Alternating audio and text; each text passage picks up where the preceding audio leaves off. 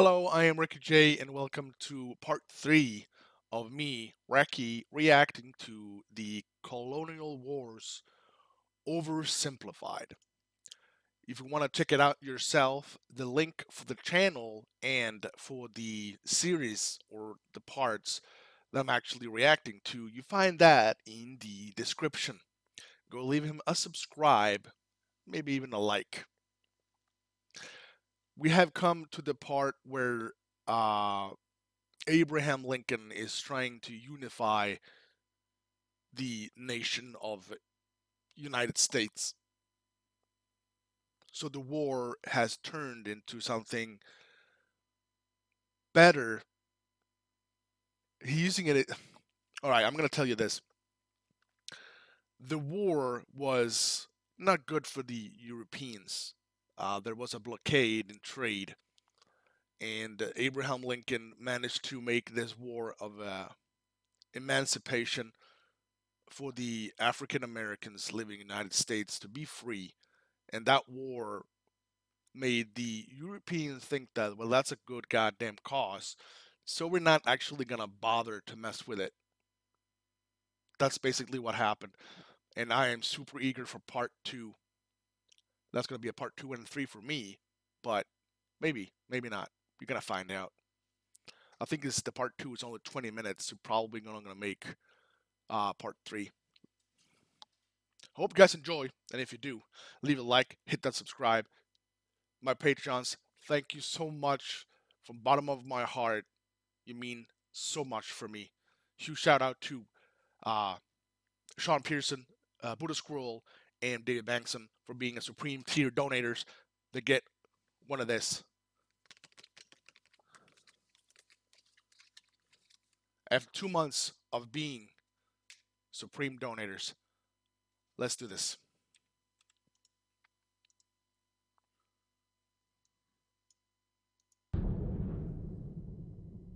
As the Union struggle to take control in the East continued, elsewhere, the war raged on. The Confederates attempted an invasion of Kentucky, hoping the state as a whole would join them, but they were pushed back. The Indian Territory saw Native American tribes ally with one side or the other in the hopes of securing rights after the war. Along the Mississippi, General Ulysses S. Grant remained one of the few Union generals scoring major victories. With his best pal, General Sherman, by his side, Grant led his armies down the Mississippi to the Confederate stronghold of Vicksburg.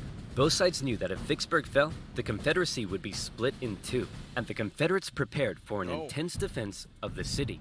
But back in the East, Lincoln still wanted somebody to march south and take Richmond. Having given General McClellan the boot, he needed a new man in charge. All right, Mr. President, option 1 is General Hooker. Bit of a nutcase, but a good general. Option 2, his qualifications are his name is Burnside, and he has freaking dope-ass sideburns. Say no more. So General Burnside was put in charge of the army. I'm pretty sure that Mr. or General Burnside wasn't picked because of his sideburns. I'm just gonna say that. The Potomac and sent south. Lincoln hoped he finally had a general who could succeed. Burnside met General Lee at the city of Fredericksburg, where he intended to rapidly cross the river and take the city. But the Union War Department was too slow in delivering the pontoon bridges, and the two sides were forced to camp across from each other, close enough to speak. Hey Yankee, ready to get your butt kicked? Yeah, right, rebel. God is on our side. No way, God's on our side. Oh, you think so? Well, why don't we ask him? Hey God, whose side are you on? Ow. Dude, uncool. With over 100,000 men, the Union Army finally launched their massive attack on the 11th of December. But by now, the Confederates had amassed their forces. During the battle, wave after wave of brave Union men marched headlong into a brutal Confederate onslaught.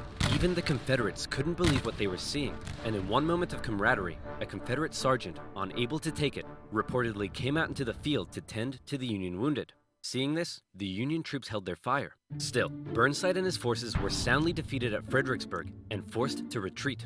Lincoln's popularity and Northern morale continued to plummet, especially as the winter heading into 1863 was bad. The winter camps were rife with disease. The food was less than appealing.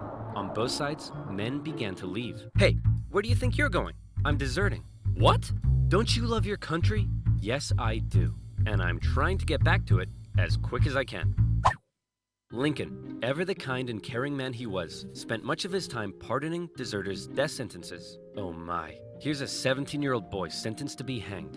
Well, I'd better suspend his sentence. Or he'll be suspended tomorrow. What? To try to keep the numbers up, both sides had introduced conscription. There was controversy in the North, however, since rich men could simply pay to have someone else fight on their behalf. Riots broke out in New York City, with enraged mobs furious at the idea of going to fight for slaves, an idea that many of them simply did not support. However, after so much pressure, the Union had finally begun allowing black men to enlist, and these men, knowing what they were fighting for, signed up. By the end of the war, nearly 200,000 troops, 10% of the Union Army, would be black. The valor and bravery they showed throughout, silencing critics. Okay, well that last guy was useless. Let's try this Hooker fellow. General Joseph Hooker was put in charge of the Army of the Potomac, and once again, Lincoln ordered him to move south and take Richmond. Richmond is probably something. I think Richmond was extremely well fortified by the South, and I think this is the third or fourth time North side actually trying to take Richmond, and we got Robert E. Lee defending. Hooker met Lee at the Battle of Chancellorsville, where Hooker had over twice the men Lee did. Lee was forced to defy all military convention and split his smaller force into two. Lee had absolutely no chance of winning, and Lee won. It was his masterpiece. Lee did suffer one significant loss during the battle, though. As his right-hand man, Stonewall Jackson, was riding back to the Confederate lines at night, the nervous Confederate troops, unable to recognize him, opened fire. You boys done goofed up. Jackson died 8 days later. As for Lincoln, he couldn't believe it. It was yet another loss, and Northern support continued to waver. While the Union kept on struggling in the East. I can say this, I didn't know, I know how the war will end. I have no clue on what happened before it started, when it started, and how it ended. Out west, unconditional surrender Grant was making moves as always. In an attempt to take Vicksburg on the Mississippi, he made a series of risky and bold movements. He sent a cavalry raid and feigned Sherman north to confuse the enemy. Then, aided by a fleet of ironclads on the river, he raced his army south to cross the Mississippi. Aware that the terrain to the north was restrictive, instead, he strategically moved northeast, hitting Vicksburg's supply line and defending his rear from Confederate armies in Jackson. Once he reached Vicksburg, the Confederate defense became hardened, and Grant was forced to settle in for a month-long siege, during which time he got rather bored. Despite not taking the city, Lincoln loved it and encouraged Grant to hold firm. It would only be a matter of time before the Mississippi was in Union hands. Around this time, the people in the west of Virginia, who had remained loyal to the Union throughout, finally broke away to form their own state. They could have named it anything in the world, but the Anything alternative, Kanawha, Big Mountain Mama State, Florida, Canada 2, Mississippi, High School Musical, the musical series state, left Virginia, but the creative minds at the time came up with the ingenious West Virginia. Back in Washington, Lincoln once again wanted a new general to take command. Oh my goodness, why do all these 19th century generals look so bust? Look, we got Sleepy Eyes Joe here. That's Princess Leia with a mustache. E.T. phoned the doctor. Fine, why don't we give Snapping Turtle McGee here a shot? So General Snapping Turtle McGee was put in charge of the Army of the Potomac, and it was a crucial time for the Union, because once again, the Confederates decided to go on the attack. So far, they had done exceedingly well militarily, but as the war kept going, the Confederate economy was crumbling. Riots broke out in the streets of Richmond as the price of bread skyrocketed. Supplies were dwindling. Jefferson Davis wanted to send men west to rescue Vicksburg, but General Lee knew the longer the war lasted, the worse their chances got. And he still hoped if he could just threaten D.C., the already demoralized North would surrender. So in June 1863, with the momentum behind him, General Lee once again entered the North, fighting his way through Maryland and into Pennsylvania. General Meade set out to meet him for what would be the most significant battle of the entire war. If the Confederates won, D.C. could fall. If the Union won, it would be a turning point, as the Confederates would run out of steam, and the small town that was to get caught up in the crossfire of the largest battle in American history was Gettysburg, Pennsylvania. Okay, Gettysburg is something I definitely heard about. I think this is the most, if you ask anyone with at least decent knowledge about American his history, they will know about Gettysburg. On June 1st, units from each army encountered one another and skirmished through the town itself. The townspeople were forced to take refuge, except for one man who reportedly ran outside for a strange reason. "Joseph, what are you doing?" "I'm not gonna let them take my beans." "How many times do I have to tell you, they're not here for your beans?" By the second day, over 100,000 men stretched for miles across the battlefield. Lee took the initiative, deciding to hit the enemy's flanks, and he came very close to breaking through the Union's disorganized left. But Union Colonel Joshua Chamberlain ordered a desperate bayonet charge, smashing into the Confederates and forcing them back. The Union forces held across the line. On the final day, Lee believed the Union Army had fortified its flanks, so he decided to finish them off with one massive central assault. The Confederates rushed at the Union lines during General Pickett's charge, and this time, it was the Union's turn to unleash hell. Meade had correctly guessed Lee's strategy, and the Confederates were decimated, forced to turn and flee. A devastated General Lee called out to his fleeing and wounded men, telling them it was his fault. And after holding for a counterattack that never came, he ordered a retreat back into Virginia. The North had just managed to score a massive victory, and one they desperately needed. And if that wasn't enough, in the West, after a month-long siege, Vicksburg finally fell. The North now held the Mississippi, and better yet, it was the 4th of July. With control of the Mississippi, Union forces moved into Arkansas and Tennessee.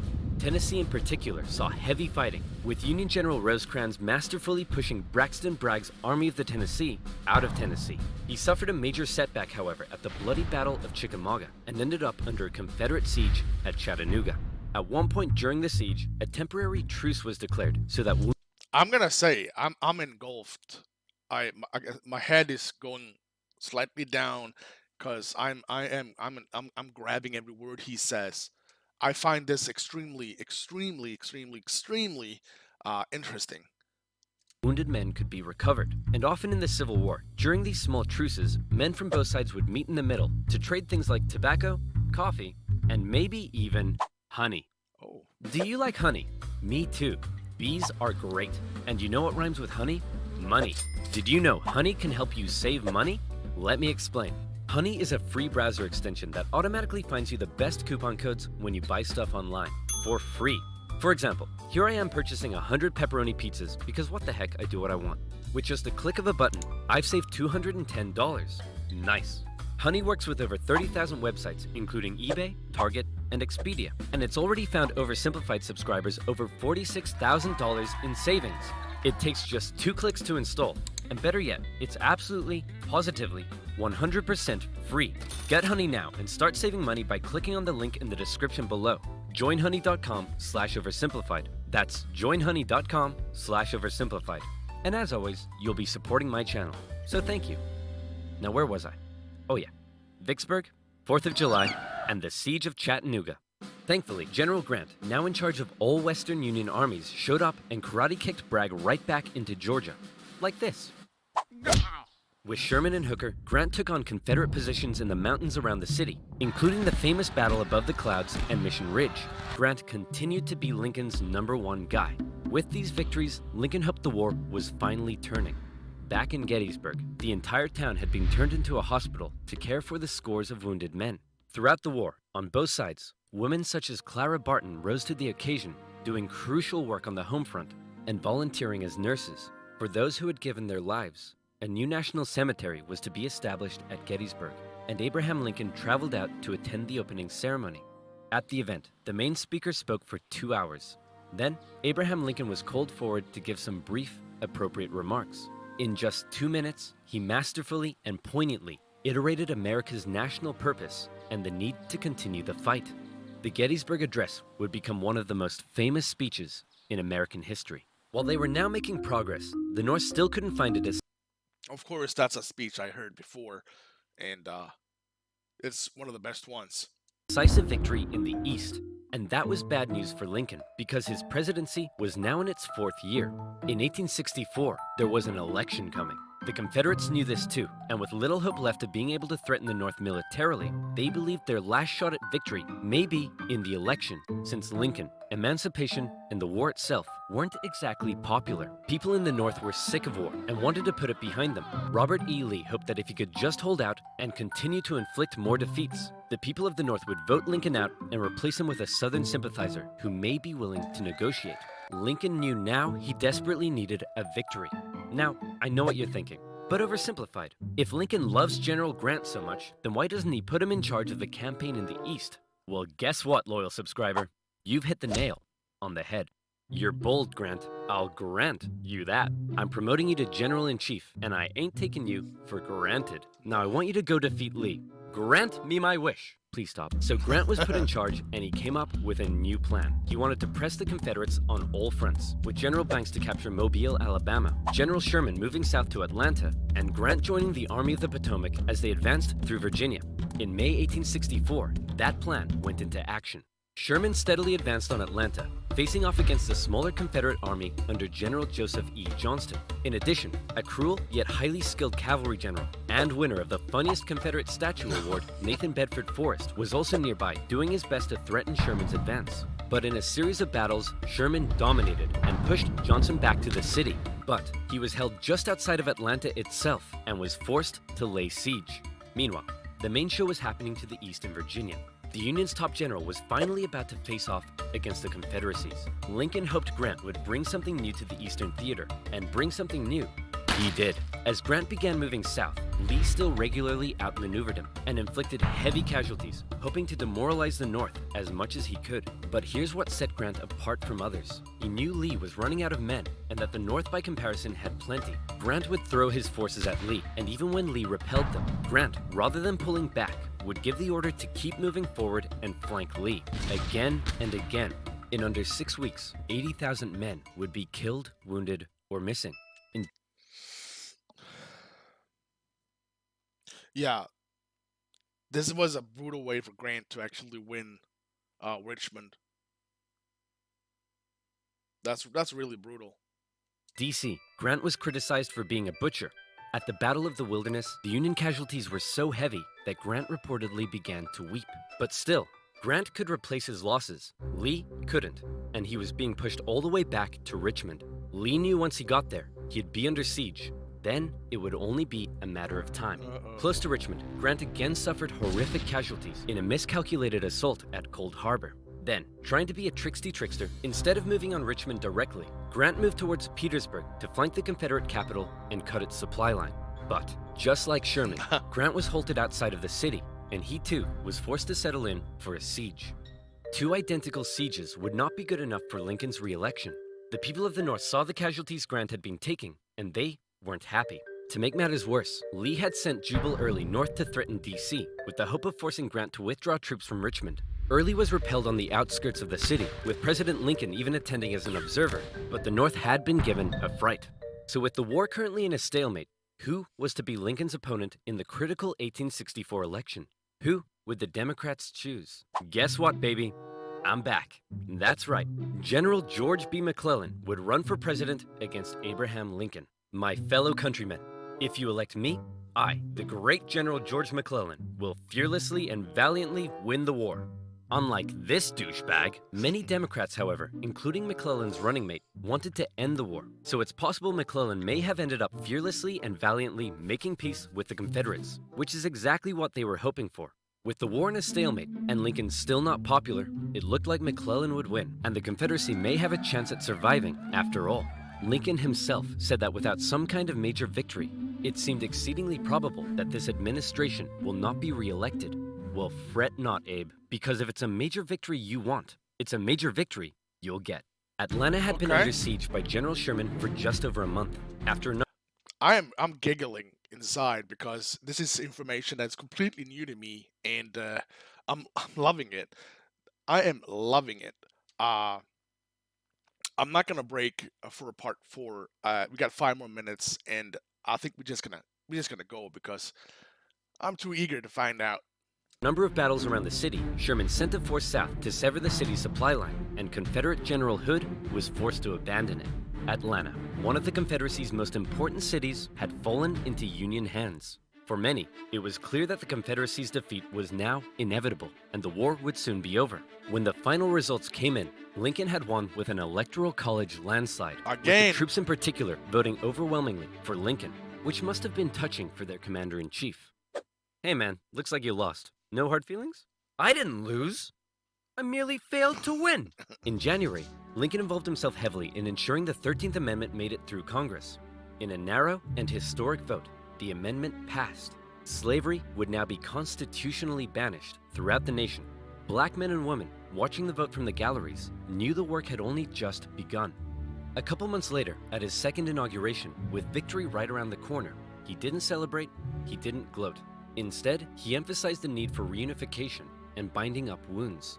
To him, Americans, North or South, were to again be compatriots. However, listening to Lincoln speak that day was a man who had no interest in reunification, John Wilkes Booth. An actor living in D.C. was also a deep Southern sympathizer, and as the war turned against the Confederacy, I know who this guy is. depressed and full of hate, he was already plotting his revenge on the man he held responsible. With further Confederate losses, it was pretty clear at this point who would win. But still, Jefferson Davis showed no sign of giving in. The North were frustrated to see the conflict being dragged out. Why waste more lives? In Atlanta, General Sherman believed he had the key to forcing the Confederacy's hand. He had an unusually modern concept, that an army could only survive with the support of the people. Strike at the people, and the army collapses. Sherman decided to do something unprecedented. He would remove his 62,000 men from their supply line and march through the heartland of the Confederacy, where they would live off the land. There, they would wreak havoc. As they marched, they tore up railroads, burned farms, and destroyed communication lines. They also liberated thousands of slaves. The damage done was estimated at $1.4 billion. The tactics were cruel, but to Sherman, it was better than losing yet more men in battle. In December, he reached Savannah, Georgia, but he wasn't done yet. Next, he turned north to inflict his punishment on the first state to secede, South Carolina.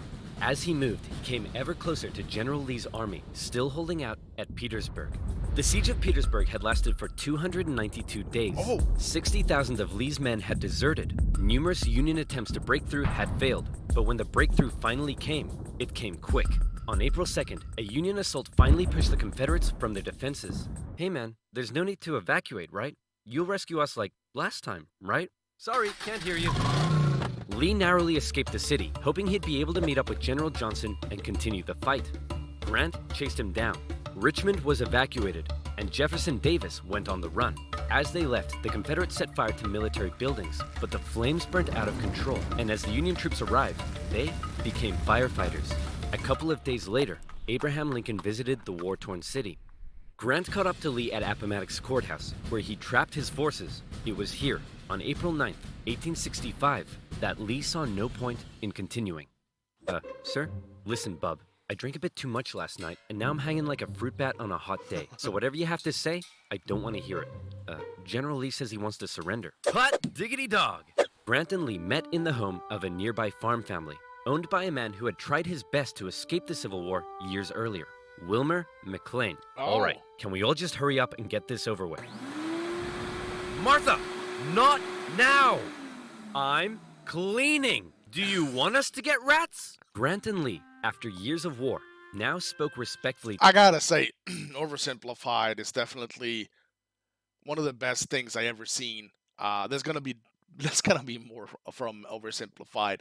Check out the link in the description for the channel. To one another. When Lee left, his face filled with emotion, Grant's men began to cheer, but Grant ordered them to stop. He knew that now was the time for reconciliation. Just over 2 weeks later, General Johnson would surrender to Sherman, ending the war for 89,000 Confederate soldiers in the largest surrender of the war. Not every Confederate state had surrendered, but the war was as good as over. Across the North, church bells rang out and celebrations erupted. In Washington, Lincoln gave a speech from the White House to a jubilant crowd, in which, among various things, he expressed his support for black voting rights. Lincoln had seen the nation through its deepest crisis. The presidency had visibly aged him. He had lost over 20 pounds. He said sometimes, "I think I am the tiredest man on earth." I'm not sure tiredest is a word, but geez, the man's exhausted. Cut him some slack. On a carriage ride with Mary, Lincoln clearly was looking forward to being a president in a time of peace. He was apparently very cheerful, surprising his wife, and he told her that between the war and the loss of their son, they'd both been very miserable. Now, it was time to be happy. On the evening of April 14th, Lincoln attended a play with his wife and some friends at Ford's Theater. It was a comedy, and the president appeared to be enjoying it very much. In a nearby bar, John Wilkes Booth swallowed 2 glasses of brandy. He slipped quietly into the president's booth and awaited for the audience's laughter to rise. The president was shot in the back of the head. Booth fled the city. Soldiers carried Lincoln to a boarding house across the street. There, doctors declared there was nothing they could do. Surrounded by his heartbroken wife, son, and members of cabinet, at 7:22 the next morning, President Lincoln passed away. Never before had a president been murdered. A shocked nation mourned as a 12-day funeral procession carried Lincoln back to his home in Springfield, Illinois. On April 26th, Union cavalry found John Wilkes Booth in a barn in Virginia, where he was shot. Not long after, Confederate President Jefferson Davis was also tracked down and arrested. Imprisoned for 2 years, he was eventually released. The North didn't want to put him on trial for fear the jury may rule that Southern secession had in fact been legal. To ensure reconciliation, other Confederate generals and politicians were allowed to re-enter life in the now restored Union. Scattered fighting continued into May, when the last Confederate forces in Texas disintegrated.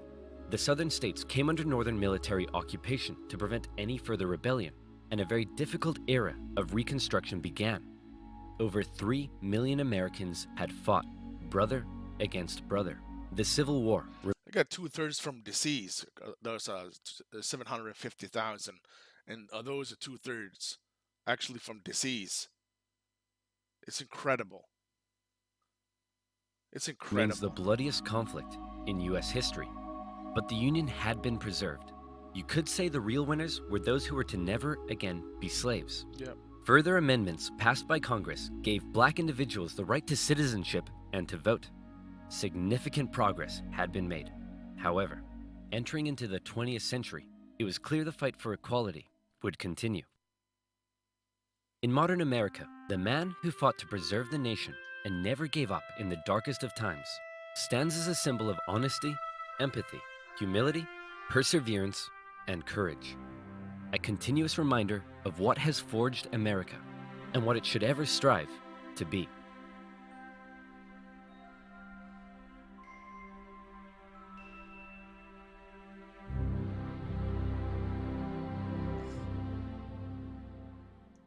Okay.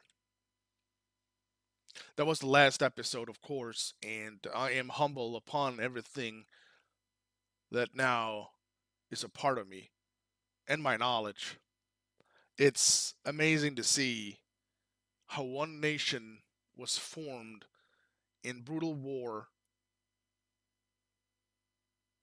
and the way that it all happened. I'm humble upon it, and it's a beautiful thing to watch. And God bless America, and God bless Sweden.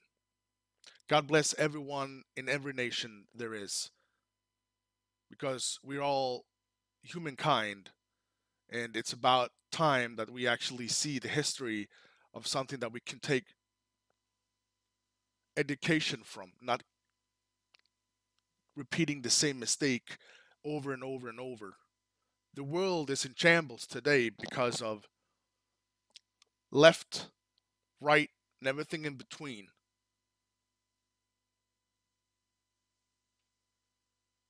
Thank you for watching. Thank you so much to my Patreons. Thank you so much. You mean a lot to me. Shout out to Sean Pearson, Buddha Squirrel, and David Bankson for Supreme Tier donators. You get one of this as a token of my gratitude after 2 months. If you want to join them. The link will be in the comment section.